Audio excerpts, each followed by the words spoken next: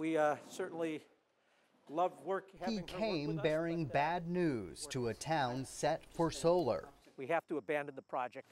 South Hero pledged support for a 15-acre, 1.5 megawatt solar project.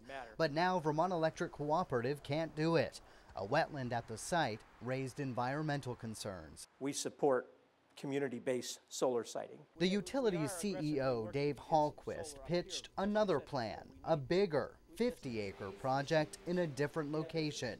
VEC would partner with a big developer. There are large solar developers who do a good job, who can afford to take that kind of risk. Hallquist known for striking deals. It would cost our members more money. A smart businessman at the forefront of innovative energy projects. We have very advanced technology. A respected leader. The benefits of net metering. Pitching in when the lights go out. We prioritized our outages. The town moderator in Hyde Park. And now he wants to be known. Christine Hallquist is as someone else. Who I really am. Dave Hallquist is transgender.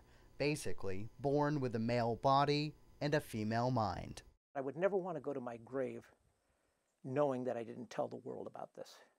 Hallquist says the need to finally live the truth stems from a dark place, a place of suffering. He was bullied and beaten as a child by classmates, by nuns, who he says demanded an exorcism on the 8th grader because he was different than the other boys. I learned early on that it would not be acceptable to be Christine. To survive, he toughened up, started playing sports, and hid what was happening in his head. I learned to play the role very well. I've been playing it ever since. It worked. He fooled everyone in high school and college, and then met Pat, the love of his life. The pair married 2 years later, though Hallquist kept the painful secret. She's been amazingly supportive, but I'm not the person she married. Several years after the wedding, Pat discovered Hallquist's hidden wardrobe of women's clothing. She was confused, confronted Hallquist, and considered leaving, but eventually chalked it up to a phase or a fetish, like cross-dressing just for fun, hoping it would pass. She stayed so long as no one else knew. We were going to keep this secret to our grave. She allowed Dave to dress as Christine in private. Hallquist usually did so while playing the piano, alone. Pat didn't want to see it. Then came 3 kids, 2 girls and a boy. It's incredibly painful not to be your authentic self. I don't believe at all that transgender men and women have mental illness as a result of being transgender. Rachel Inker is a medical doctor running the transgender care clinic at Burlington's Community Health Center. 300 trans patients have come here over the last 10 years, people in their late teens to senior citizens. People will often talk about years, often from childhood, of feeling that they are not in the body that they were intended to, that people don't see who they are. And it can be a very difficult process for people, filled with lots of loss, rejection, harassment. Counting the transgender population is challenging. The U.S. Census Bureau doesn't ask if someone is trans, and the number is not tracked by the CDC, and not everyone is out. But experts working with the trans community here in Vermont estimate the number to be around 1,400. That means for every 440 people you pass on the street, one identifies as transgender. You know, there's so much shame. There's so much lifetime of shame, lifetime of embarrassment, lifetime of trying.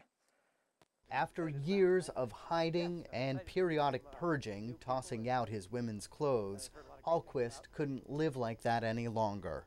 You try and you try and you try, and at some point you realize, I can't fight this.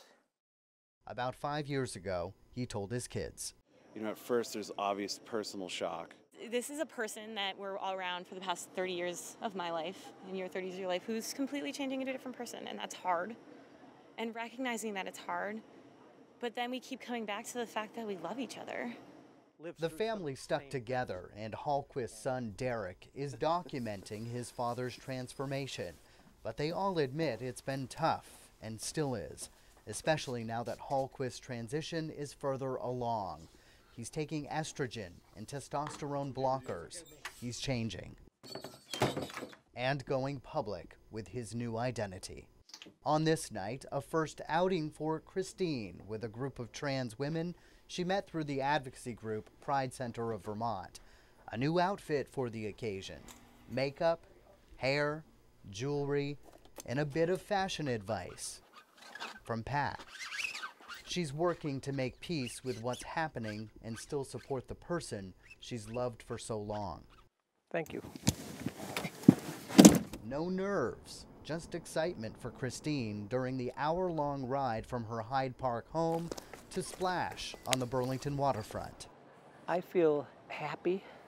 Quickly, Christine found new friendships. About 40 people confirmed they're going to walk with me. Drinks turned to dinner, and an invite for 2 of Christine's kids to join.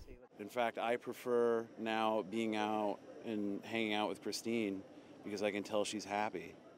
But their hearts go out to their mom, Pat, back at home, who's struggling with the public revelation. We all agreed we're super worried about Mom. The whole family is in group therapy. The marriage, though, in question. Yeah, I know Johnson very well, yeah, of course. We're very lucky in that we've had each other in this. What's your biggest fear in coming out publicly? My biggest fear now is for my wife and family, and how they continue, how they adjust. When you've loved and lived with somebody for 35 plus years, forgive me, I think I'm going to start to cry.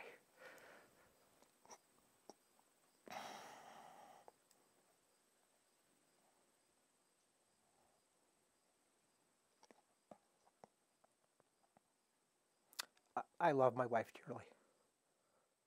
And it's not a love. I don't need to hang on to her. I just know that this of course it's a struggle for spouses of transgender folks. Deciding to transition takes an enormous amount of courage. It is not something that people do impulsively. It's often many years of struggling with gender dysphoria, a discomfort or depression resulting from a body that doesn't feel like is their own. Now I've allowed myself to be who I am. Hormone therapy, surgeries to look more feminine, or complete sexual reassignment surgery are options during transition. Will I ever go all the way? I don't know. Christine's not sure how far into her transition she'll go. My brain believes I'm a woman. I'm a woman. And I know that's really hard when you stare at somebody like myself who has all the physical body parts of a man. You'd say, how can you be a woman? Get that out of your head. That's what a lot of people say, get over it. Well, sorry, I can't. Yeah, that's who I am. I can't get over this. At 59 years old, that once scared little boy is becoming the woman she hoped and prayed to be.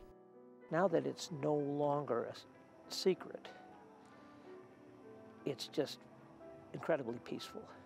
So will we see Dave Hallquist in a suit and tie again? Unfortunately, yes.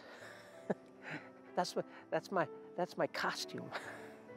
Do I see someday walk into the legislature as a woman? Maybe. I'd love to see that day.